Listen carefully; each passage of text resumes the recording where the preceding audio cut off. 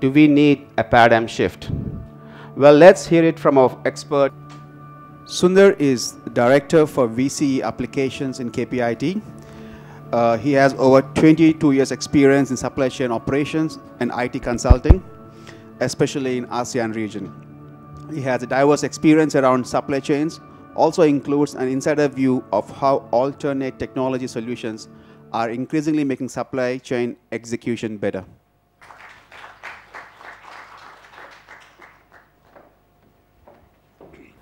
Thanks a lot for your presence today, and good afternoon to all of you.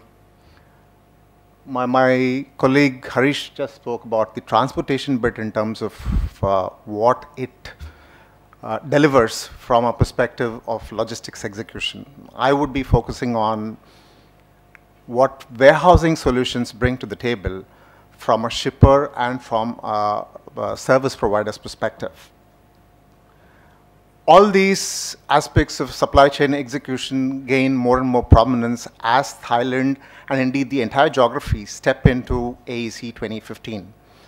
This is the time when we feel that organizations across the region will need to adopt best-of-breed solutions more than individual platforms. They will need to look at, more than individual point solutions, they will need to look at platforms which manage the entire breadth of supply chain execution.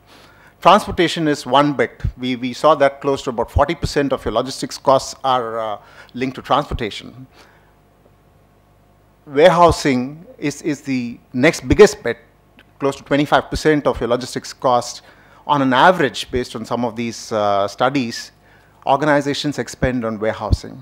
So having said that, the idea is just not to be talking about just these two particular solution sets in mind, but we do believe that doing the last mile better takes you farther ahead in terms of your rivals, in terms of competition, helps you manage your businesses better, and readies you to manage global trade in a much more competitive and much more profitable manner. I guess all of us are here in business to sort of make monies, and I think this is one big step that companies are increasingly taking in terms of unlocking values from their supply chain.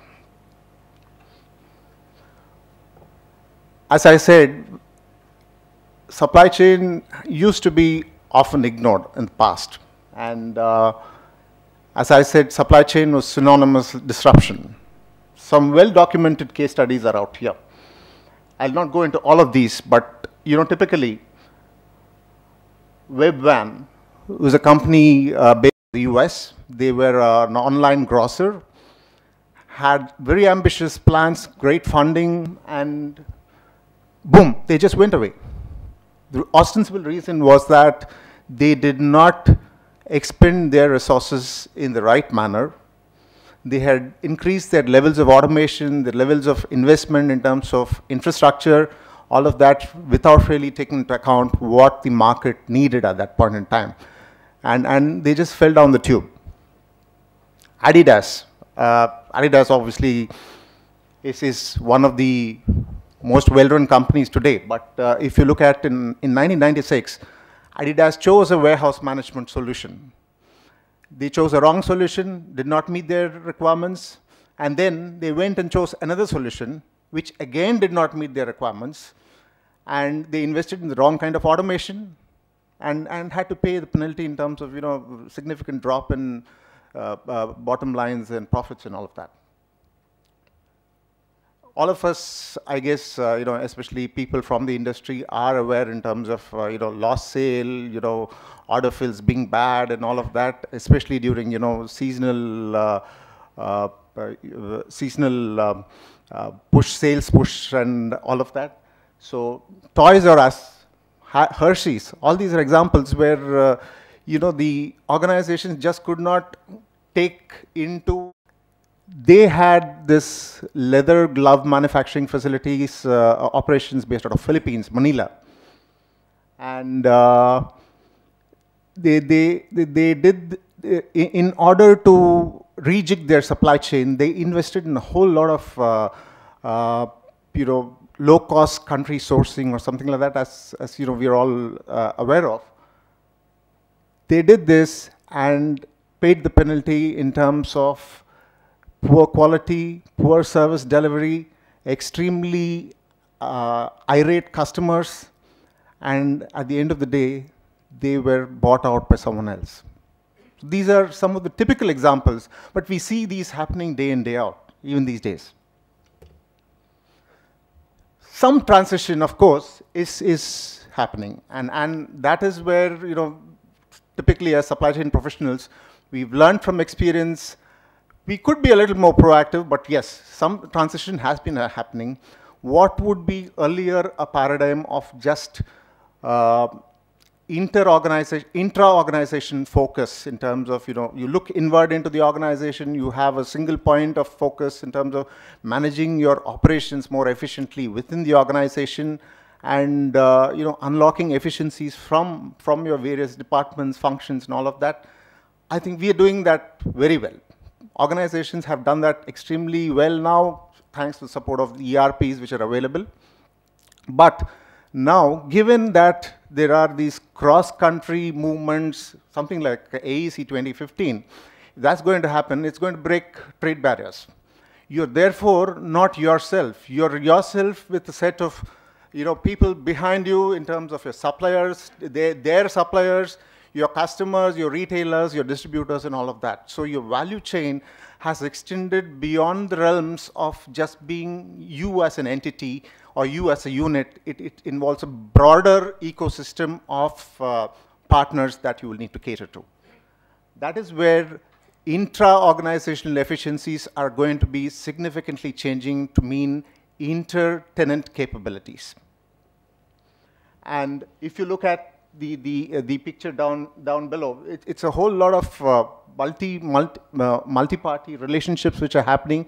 This is the way organizations are going to start managing their businesses. And I guess for each of you in this room, at some point in time, with the breaking of all the barriers across the region, you're going to be having your sourcing happening from Myanmar and you know, shipping your inventory to somewhere else, into Malaysia or something like that, whereas Thailand is used as a hub for manufacturing. So this is an imminent change which is going to happen, and one of the thoughts that we have as part of this course of the presentation is organizations will need to focus on something into their warehousing operations, which enables them collaborate with their partners across the value chain. So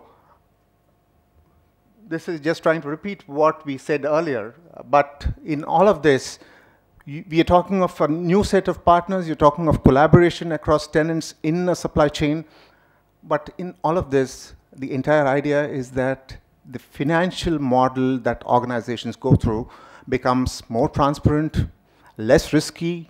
You get paid for what you have produced by your customers who may be across 2 different geographies, but you get paid on time. You are not waiting perennially under the assumption that, you know, stocks will be in transit or have been dispatched properly, rejections happening. The question of you know, dubious information, incorrect information, and, you know, multiple versions of the truth is obviated. So we have now moved from a situation, or we are moving from a situation of, you know, within organization based solutions, as in, you know, ERPs, to something much more. You're talking of an ERP plus model. And that plus model is what I call as the logistics management platform. And this platform is essentially constituted by your transportation OTM that we referred to some time back, and as well as the Oracle WMS platform solution that I'm going to talk about in the next few minutes. What it enables is better integration, better collaboration, better ownership, better transparency, agility, and speed.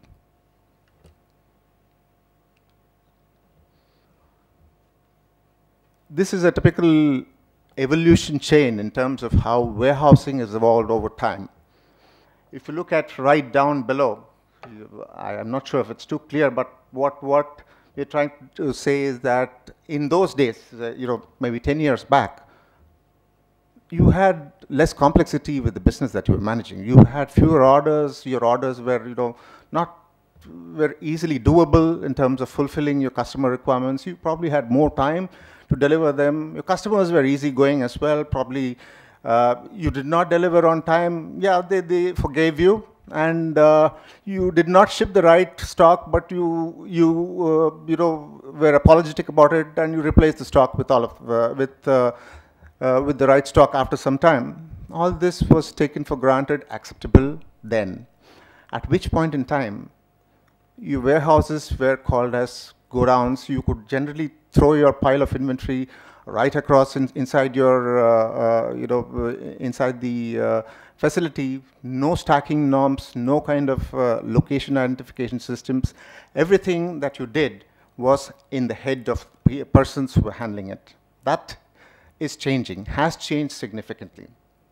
And therefore, since that change has evolved in the warehousing space in terms of better efficiencies and fulfillment expertise, being demanded by customers, and it's driven by customers, also driven possibly because a lot of our organizations in Thailand today are servicing requirements of clients abroad as well. So the West dictates the terms in terms of what is to be done, and that change which organizations have embarked upon is incomplete without the right technology enablement.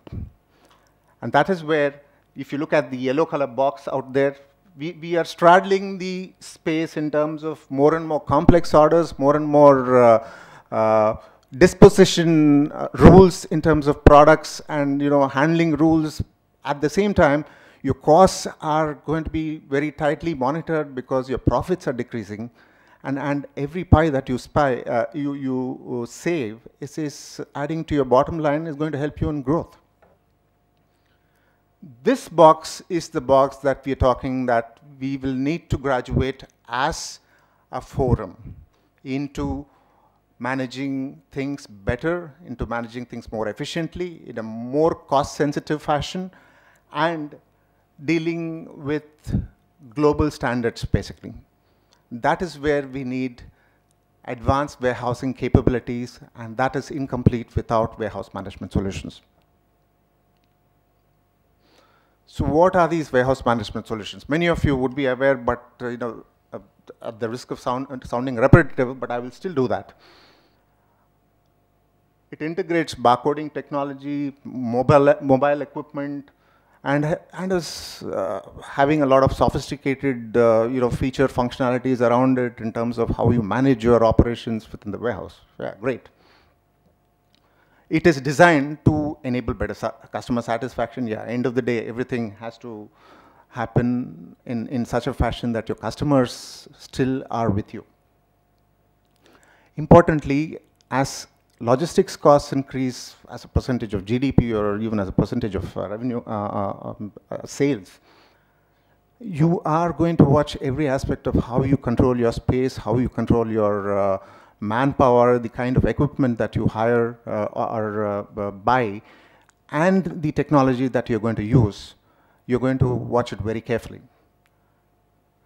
Warehouse management solutions are designed to bring that kind of shift, paradigm shift, so to say, in terms of how you manage your operations within a warehouse. And yeah, that goes without saying that when you do those things better, obviously there are happier customers. Your sales guys are probably happier as well. But what is not a WMS? Typically in those days, I remember I was heading a supply chain for a multinational based out of Indonesia sometime 10 years back. We managed our supply chain with the ERP. We were quite lackadaisical in our approach with what we did inside the warehouse. 10 years back, we did not have best of breed, best in class warehousing solutions. But there came a time when we had to absorb a lot of demand from Europe into the ASEAN region. at which point the customer expectations, the sensitivities involved changed very dramatically. What we would do in the normal course was not acceptable anymore. Everything became different, right from the labels you generated, right from your quality norms that you manage, the documentation you did, the communication you did. All of that changed very dramatically in a course of 6 months, because a global supply chain was being uprooted from Europe and being based out of Indonesia, Thailand, and China. The first 4 months were a disaster, but we then realized that it was not going to work this way. We had to go and invest into a lot of infrastructure in terms of warehousing space, racking equipment, storage and material handling equipment, and right technology as well to manage it, because customers in the West are going to be very different from the customers that we had been used to handling earlier. Importantly, we would have done all of this infrastructure bit, but we took the decision at that point in time to actually invest in best-in-class warehouse management systems. There were 1 or 2 of them available at that time. Today, you have much more mature, much more sophisticated software like Oracle. But at that point in time, we had to actually make do with what we had. But having said that, we were able to do justice to the entire value chain in terms of shifting a high-cost production manufacturing base from Europe into Western Europe into ASEAN. And I guess something like AEC 2015 is going to bring a lot of such opportunities for all markets, like Thailand, like Indonesia, and all of these. So in combination with infrastructure and equipment, technology, the right appropriate technology, which gets you the ROI, is something extremely critical and has a significant role to play in terms of how the business gets managed. The WMS as warehouse management system is not an MRP solution. It is not a stock locator solution. People tend to use these phrases interchangeably. WMS is much more sophisticated than all of that. Essentially, what we're trying to do is optimize the use of the product, optimize the use of the resources within a warehouse much more efficiently by using system-directed operations, either through mobile devices or through equipment in terms of handling.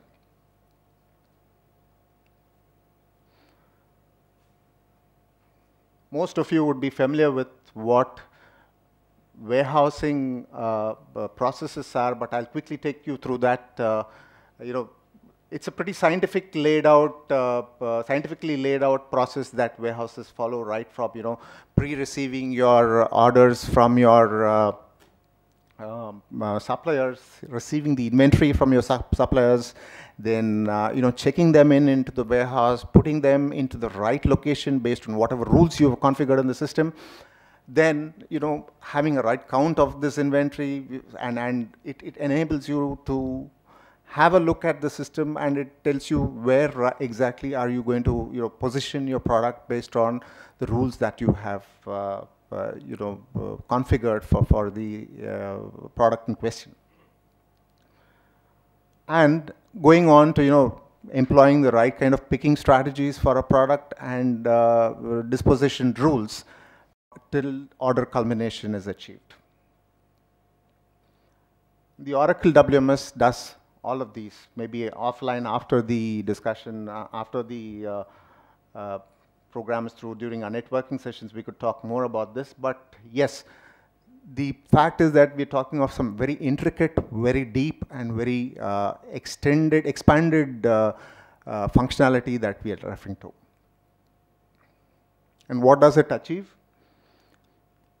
It optimizes the way we do things in the warehouse. And by optimizing the warehouse operations, I mean that you have better space management, you have better order management, you have better resource management in terms of labor force. you do have an opportunity to relook at the number of people who are engaged in terms of operations. Because all of this is adding to cost. And at the same time, you save on fuel. By efficient warehousing management systems, you are able to communicate better with your carriers, your transporters, and ensure that you have the right kind of vehicles, the right kind of fleet available for taking your inventory to your customers. The essential tenets on which the Oracle WMS has been built have been that it has to be adaptable to a scenario which is good for today, but it's good for tomorrow as well. It is in a position, it's a solution which helps you manage your businesses without changing your processes. The entire idea in terms of the solution is most of your processes can be modeled out using configurable rules and strategies. And things just keep going in a free flow mode once you do that. It helps you converge into a platform. As in, one of the key things that is going to differentiate you from competition is the fact that you have a logistics platform which does an integrated and synchronized execution of your operations from a warehouse until inventory reaches your end customer. The WMS is an essential ingredient of the platform that we're referring to here. And C, the third tenet on which it has been built is the fact that it has been built with some very robust technology from the Oracle stack. It is ready for today. Importantly, it is ready for tomorrow. When your business grows fivefold, or if you're actually going into a different set of verticals and customers and all of that, the WMS is easily configurable to manage all of these scenarios. With a single instance, you can manage multiple warehouses, multi-tenant customers, and automate operations for all of these, giving them specific accesses, giving them specific rules, and still charge them based on what you have negotiated with them. Operational efficiencies in terms of utilization of space, labor, all that I've spoken about earlier, these are a given. Importantly, it helps you integrate with your end customers, because the essence of the whole paradigm shift we're talking about is it has got to somewhere include all your networking partners. And a solution like the Oracle WMS helps you achieve that. Some key metrics which we feel are achievable.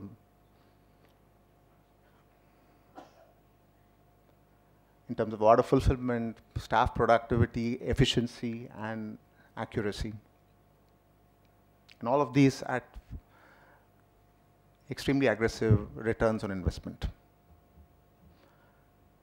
So what did the doctor order? A paradigm shift is, of course, needed. It is imminent. It has to happen. Companies will need to embrace this sooner than later.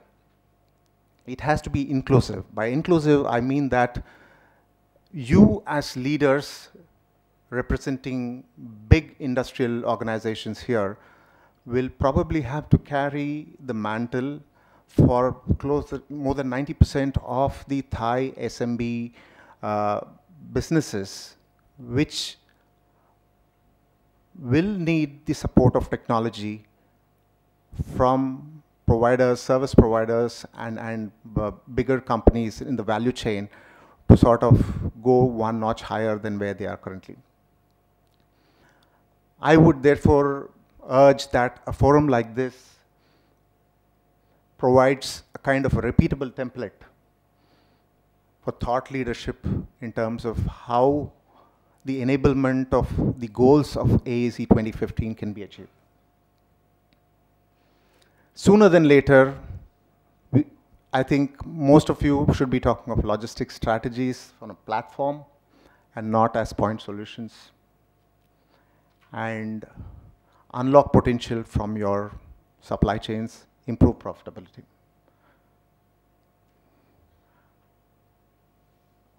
Just a closing slide on my organization. KPIT, we are an IT services provider and a consulting company, close to about 8,500 people. We are based in around 30 countries worldwide. We are partners with DSAT in Thailand as well. And we do believe that, you know, there is an opportunity that exists for all of us in this exciting journey of, you know, taking the next leap towards technology execution for companies based out of Thailand. Thank you so much for your patience.